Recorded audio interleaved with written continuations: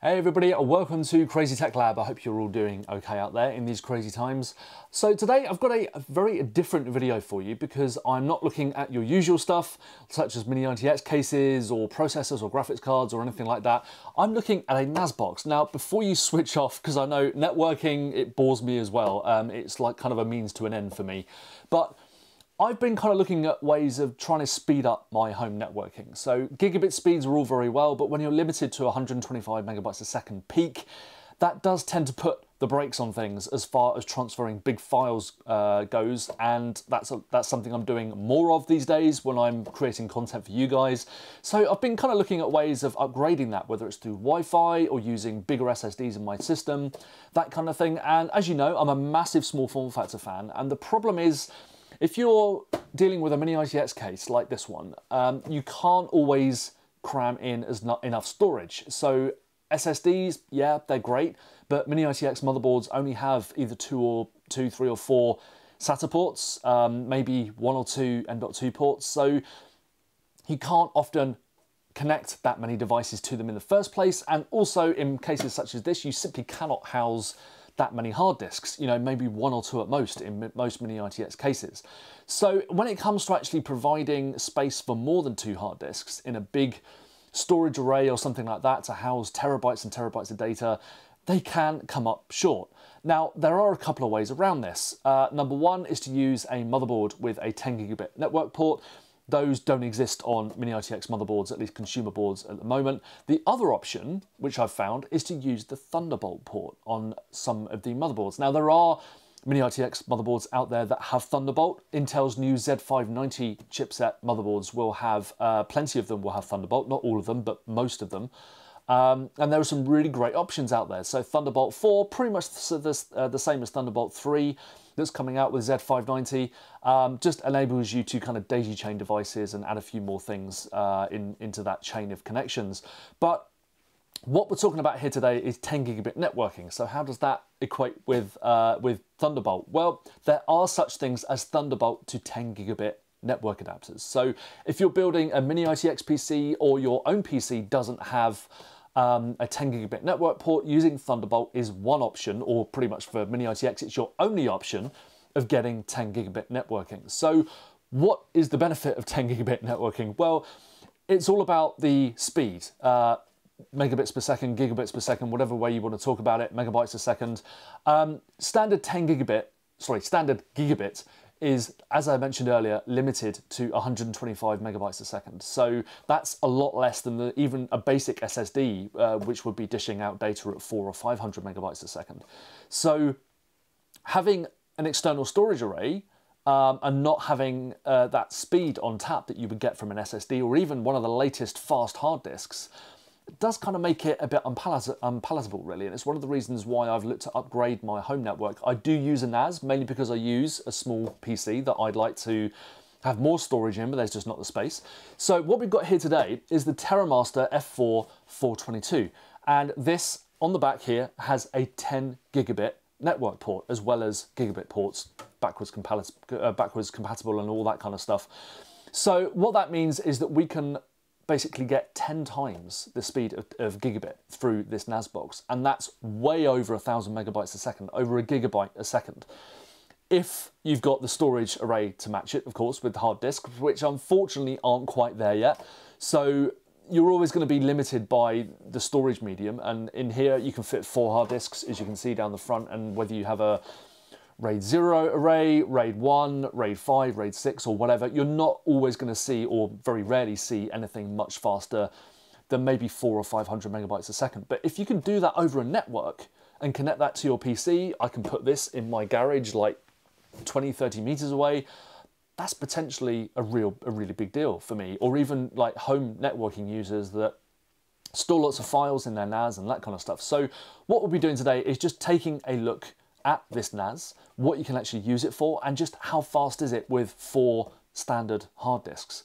So that's what we're going to be looking at today, and trying to work out whether it's actually worth it over slower networking, perhaps considering other options as well, and looking at the interface, how easy it was to set up, the hardware that you need, and just maybe kind of coming to some conclusions at the end. So stick around and let's take a look.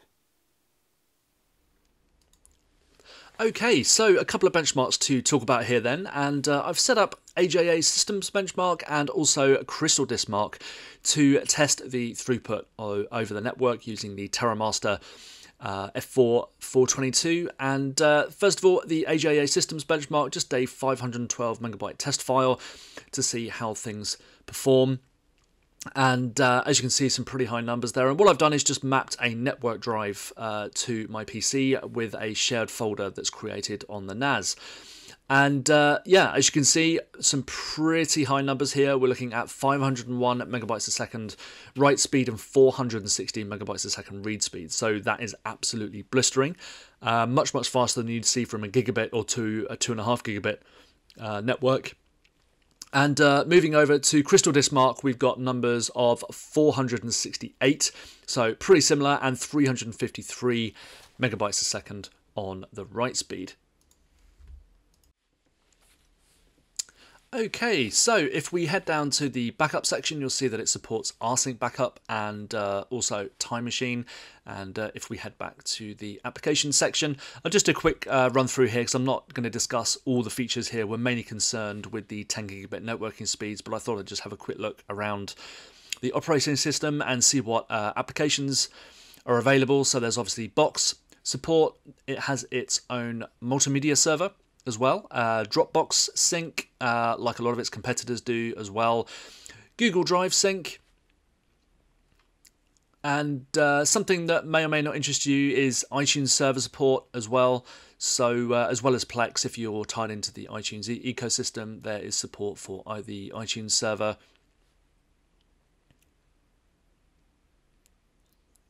And scrolling a bit further down, you've got OneDrive support as well. And there's Plex Media Server, of course. And also Qubit Torrent as well. If you want to run your legal torrents directly off the NAS, you can do that as well using that application. So just a final bit of exploring.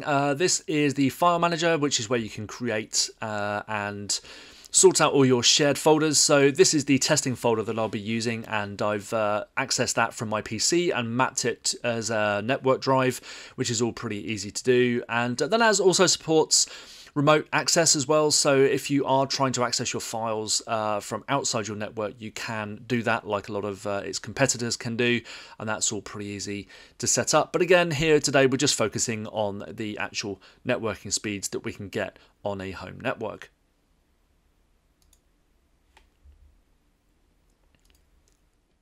Okay, interesting. So those speedy speeds, speedy speeds, where did that come from? Those high speeds, ridiculously fast speeds, were kind of interesting because they weren't as fast as I thought they were going to be. I wasn't really sure what speed I would be getting from a standard RAID array with 4 hard disks. I'm guessing that you need either some sort of caching in the NAS box, or you need more hard disks so that, you know, just like typical RAID array, you do see speed increases the more hard disks you add because the data is kind of spread across them. I get that.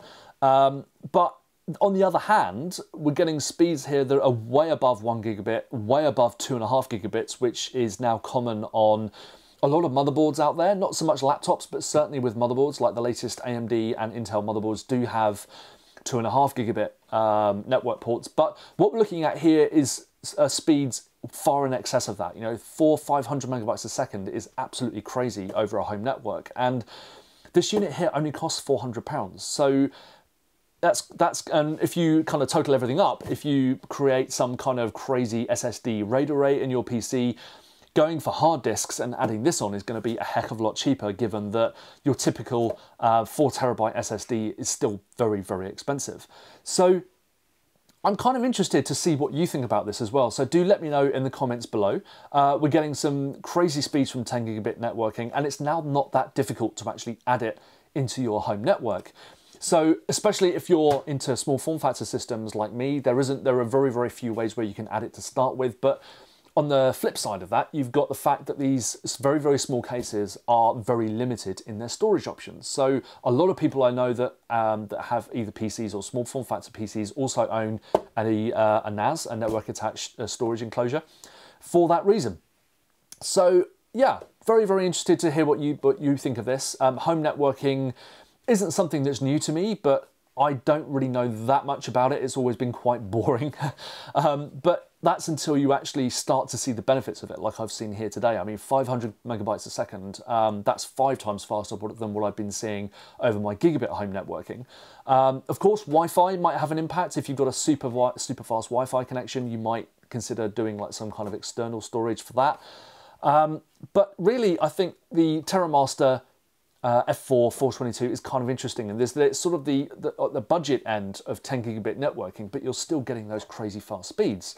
So I'm going to investigate this a bit further, because what I want to try is the Thunderbolt to 10 gigabit adapter, because that will mean that any device with a Thunderbolt 3 or Thunderbolt 4 support, or Thunderbolt 4 support as well, will be able to access 10 gigabit networking. So I'm expecting that adapter to arrive relatively soon, so we'll be checking that out and how you can actually plug it into a mini-ITX PC to get 10 gigabit networking.